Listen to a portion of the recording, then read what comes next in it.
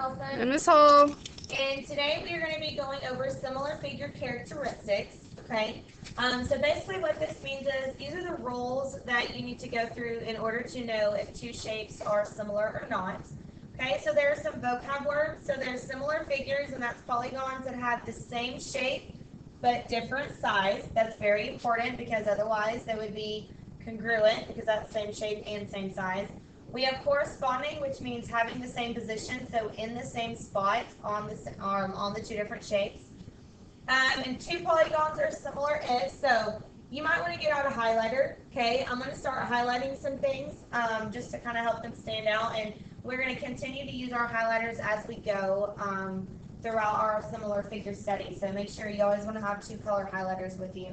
So polygons are similar if the corresponding angles are congruent, meaning that your angles are the same, and the side lengths of the corresponding sides are congruent, okay? And are proportional.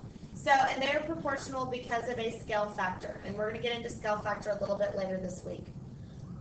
So, our first question says, show if the triangles below are similar or not. So, the first thing I'm going to do, these two triangles are facing two different ways, okay? So what I'm going to do, I'm actually going to flip this smaller triangle and make it face the same way as my bigger triangle. So I'm going to redraw it. And you don't have to be an artist, you just got to be able to read what you're writing. Okay, so I know if here, right here, is angle Z, okay, then that means that X would have come up here and Y would have been over here. So now I'm going to label all the rest of my sides according to what everything says. So YZ here is 20, ZX is 15, my hypotenuse is 25, and you guys are going to learn to love that word, hypotenuse. Okay, this is 90. This angle here is 55 degrees, and this angle here is 30 degrees. I'm sorry, 35 degrees. Okay, so when I said you needed highlighters, here's why you need highlighters. You are going to highlight corresponding sides, okay? And for that, all that means is you're going to highlight the same side on both triangles at this point.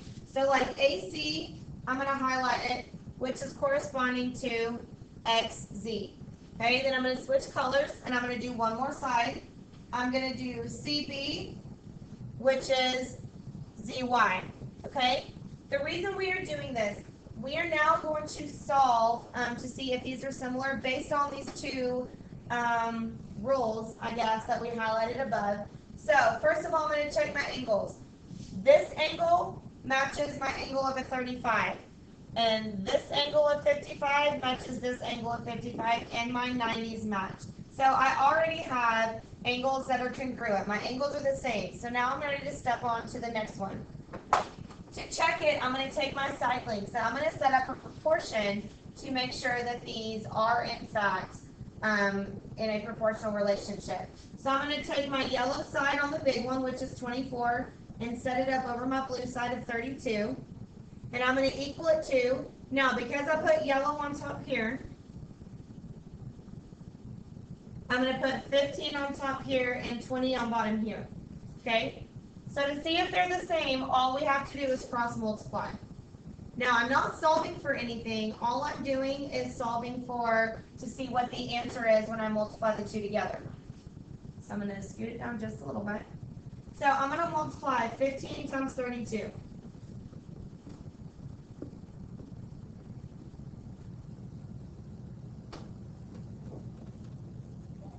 So when I do that, I get 480. So now I'm going to multiply the other two, which is 24 times 20.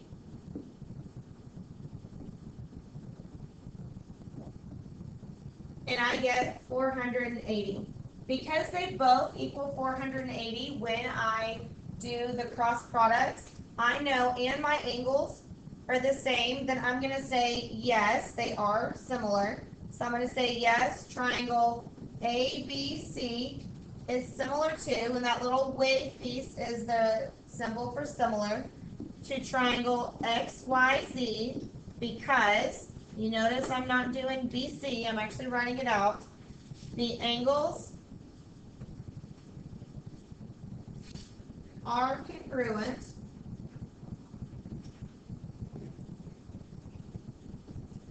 and the sides are proportional.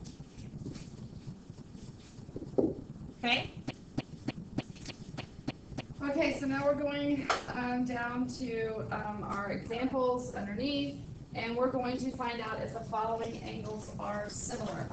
So, we're going to highlight our corresponding sides, and so let's get our highlighter. So I'm going to highlight DC and ZY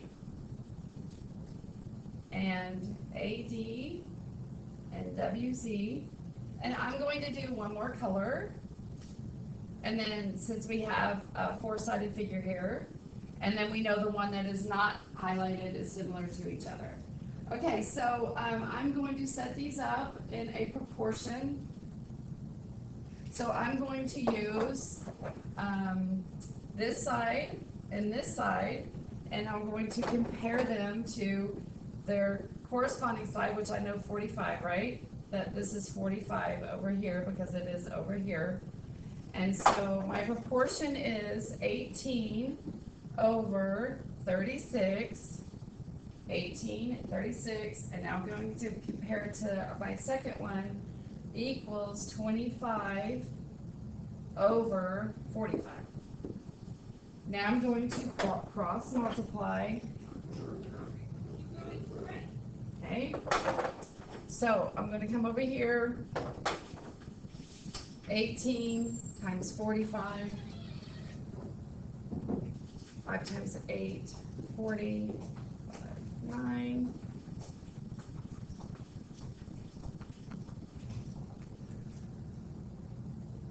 30, okay. 32. Oh wait, I have it, no. 4 times 8, 32, 4, 7. It's early. 9, 10, 11, 8. Okay, we have 810, and so that's going to be here. Now I'm going to multiply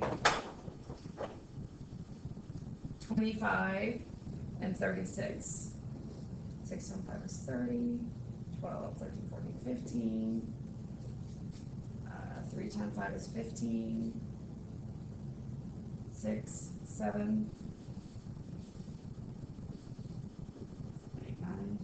And I got 900 over here. So those are not similar figures, even though we know that they do have all the angles, corresponding angles are equal because they're all 90 degrees, but the sides are not proportional.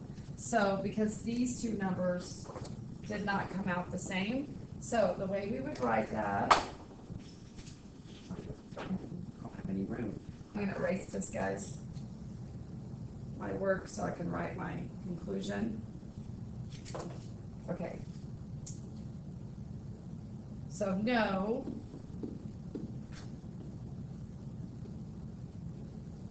rectangles A, B, C, D, and W, X, Y, Z are not similar because these sides are not proportional.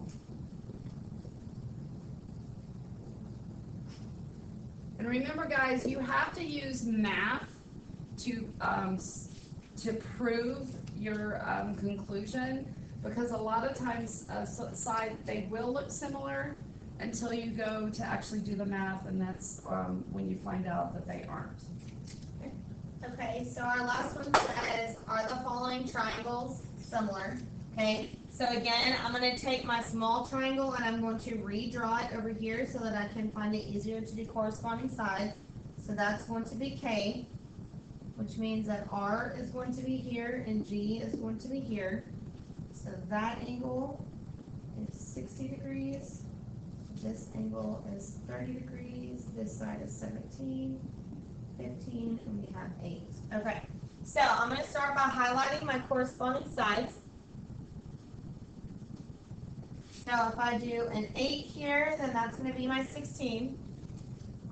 And if I do a 15 here, I'm going to do the 30 here, okay? So the first thing I do is go through and look and make sure that my angles are the same.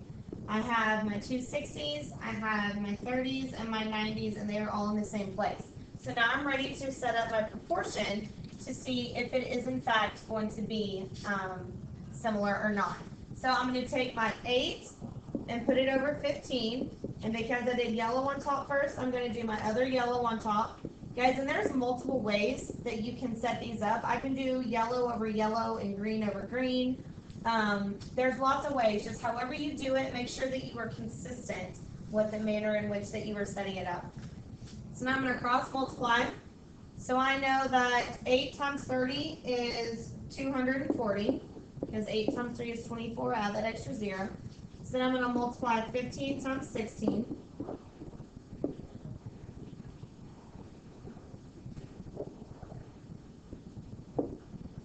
And I also get 240. So because my cross products are the same and my angles are congruent, my corresponding angles are congruent, I'm going to say yes, triangle TPN is similar to triangle GKR because the angles are congruent and the sides are proportional. Alright, so there's your answer. So make sure that you come to class prepared with any questions you have because this is going to be the foundation to what we do next with our similar figures and scale factor. Have a good day. Bye. Bye.